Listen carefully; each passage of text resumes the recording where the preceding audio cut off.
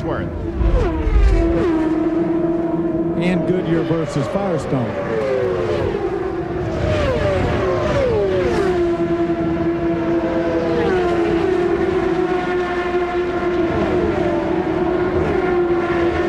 Zanardi is only 1.2 seconds out in front.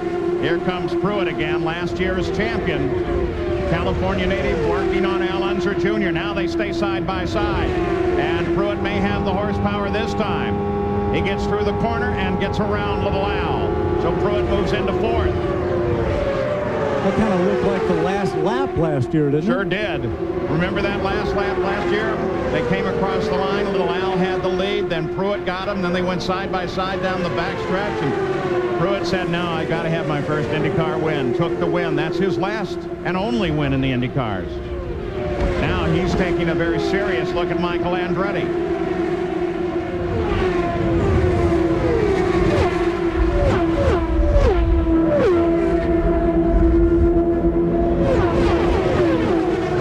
Andretti, the back, Texaco Havoline car in the front, Pruitt just behind him, the Firestone car.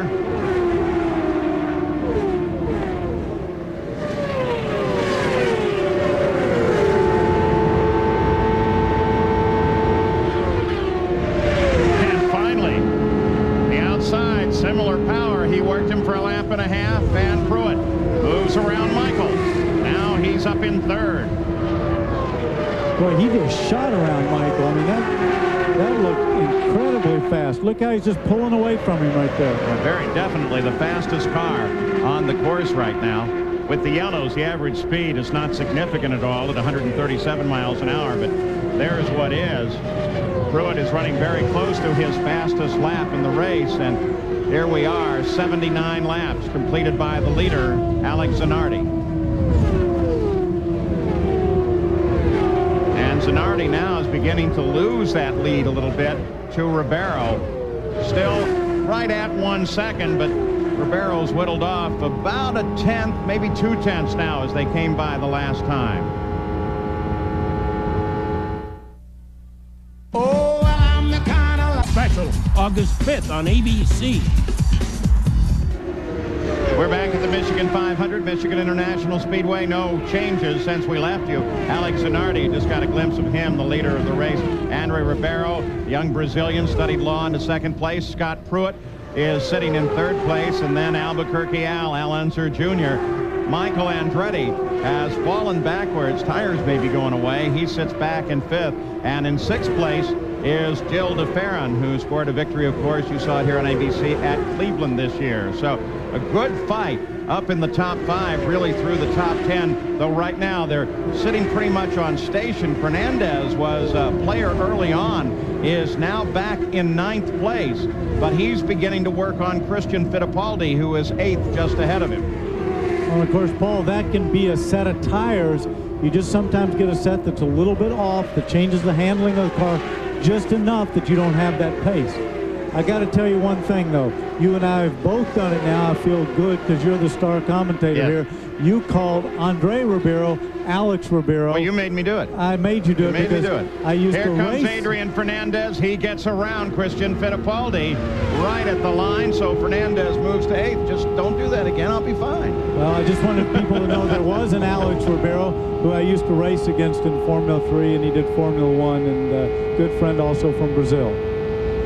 Jimmy Vasser has now been lapped by the leaders as we keep track of that points fight. And Gary Gerould, what about Greg Moore?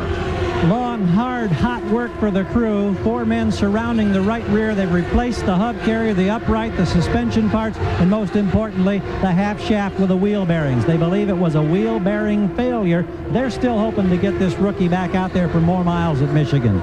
Jack?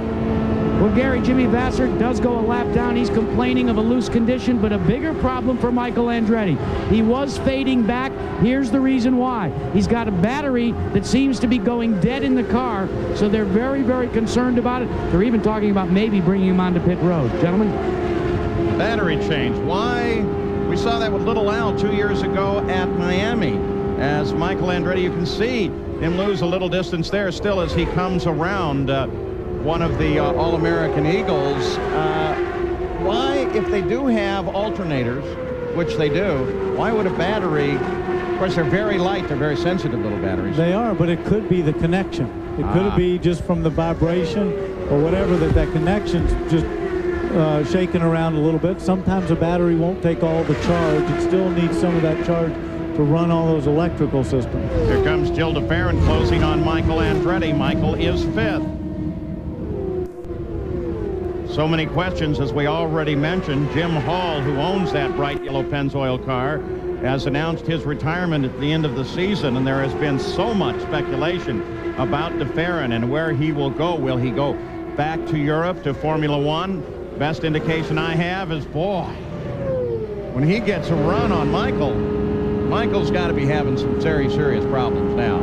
In fact, Michael brings her pretty well down, acknowledging the presence of the fact traffic.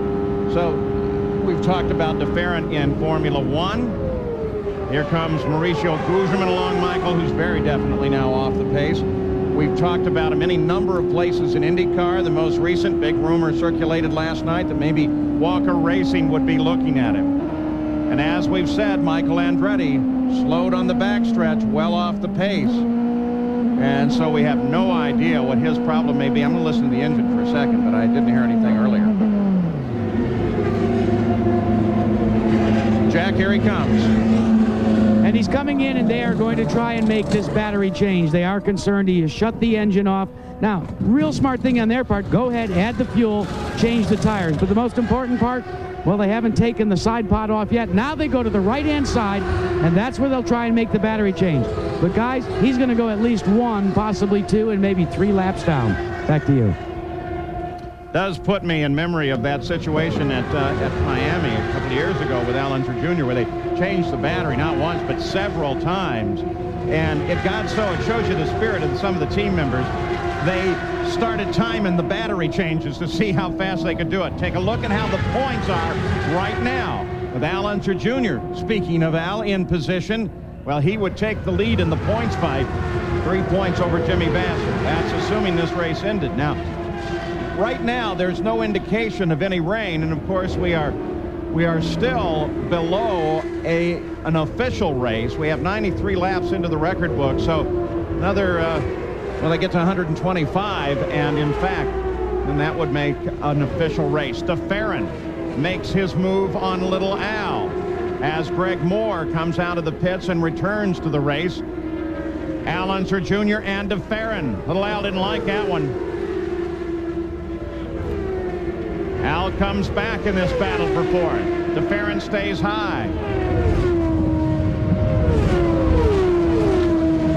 There's some good close wheel-to-wheel racing with some awful good drivers. And right behind them with that yellow helmet right there, I believe is Big Mo. Mauricio Gugelmin out of the Pac West team. He runs in 6th, so he's part of that fight. And he finished very strongly, I think, 2nd here for the US 500. Now Big Mo moves on Little Al. De Ferran's been able to break it off, and De Ferran moves underneath Roberto Moreno, and now Gugelmin and Unser Jr. battle. Jr., the 2-car down low, and Gugelmin gets him. But now he's going to have to make way around Moreno.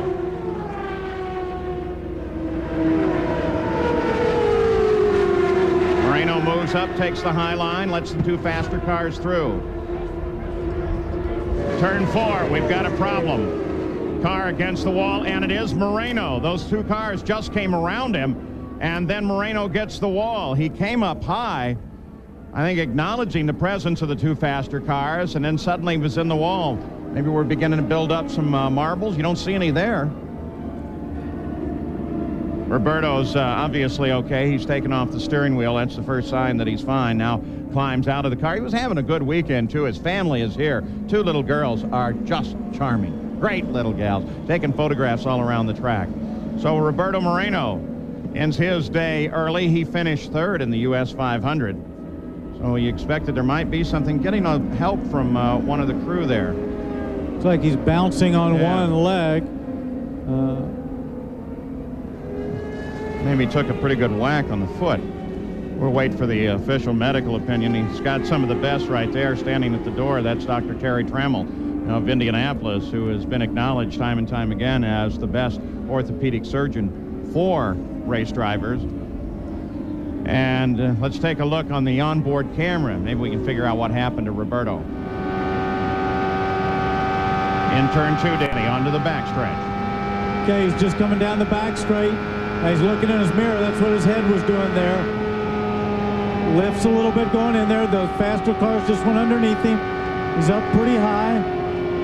Oh, he just gets up in the gray. Whoa. Whoa. Whoa. It's a lot bigger hit than you think. Those walls do not move. But you know what? I think he just got up in the gray. He didn't hear the throttle change. He just kept moving up, and then he realized it was too late and had to come out of it. Well, he saw the faster cars coming, moved up and out of the way. The car's leaking fluids. Most likely that is water.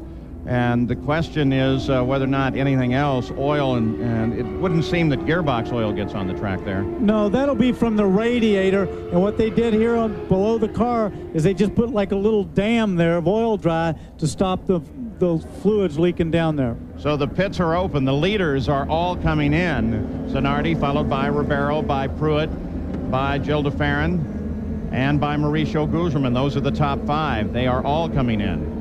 Unser Jr., Fernandez. Let's go to Jack. Well, Adrian Fernandez coming in very slowly, hits his marks. In the meantime, Alex Zanardi has completed his work.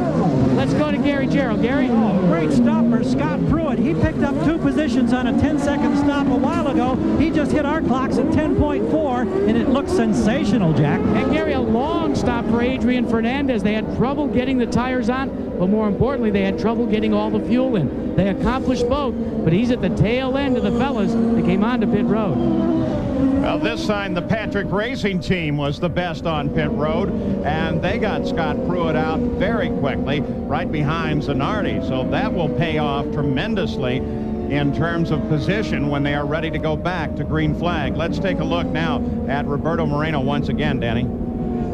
Yeah, you see him just get up there in the gray. He can't do anything about it, can't turn. He's just trying to ease it down. Boom, right there, right front wheel goes in there. That's probably why he was limping. If he hit something there, might have come into the cockpit and just got his ankle a little bit. Took the right side of the car pretty hard.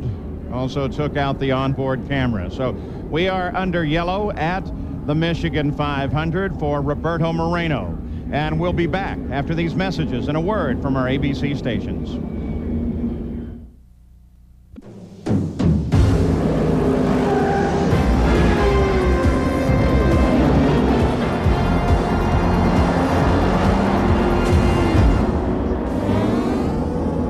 In 2 weeks, the Indy cars head to the road course at Mid-Ohio. 2-time winner and defending champion Al Unser Jr. challenges a field at the Miller 200. That's Sunday, August 11th, here on ABC Sports. Well, Michael Andretti's trouble seems to have turned from bad to worse, Jack. Well, the option was to come in and change batteries every 20 laps, and that's not Michael Andretti's way, but let's talk about better things. You were really hooked up. What accounts for this really competitive speed we're seeing out here this year? Just the cars are getting better and everything, and our car was just as good as it was when we ran here in May, and I think we had a shot at winning the race, especially if we could have went long stints. The longer it went without a yellow, the better off we were. Now, you've measured some of the other competition. Who do you think's the strongest out there right now? I believe Moore. I think he's got the better handling of all of them. You know, I think, although he's out of it, isn't he? Yeah. I don't know. I think Pruitt. I think if it goes a long way, I think Zanardi will go loose. Pruitt and Zanardi will go loose, Gary. Another man who'd like to throw his hat into that mix is Al Unser Jr., patiently biding his time at a 12-second pit stop. Car was going a little bit loose, so they turned in 1 turn of wing up front. Roger Penske, we were checking to see if they'd heard any more from their pilots. They're scanning the weather here in lower Michigan. No late updates from them, so apparently weather not a prime concern, at least for the time being, Paul.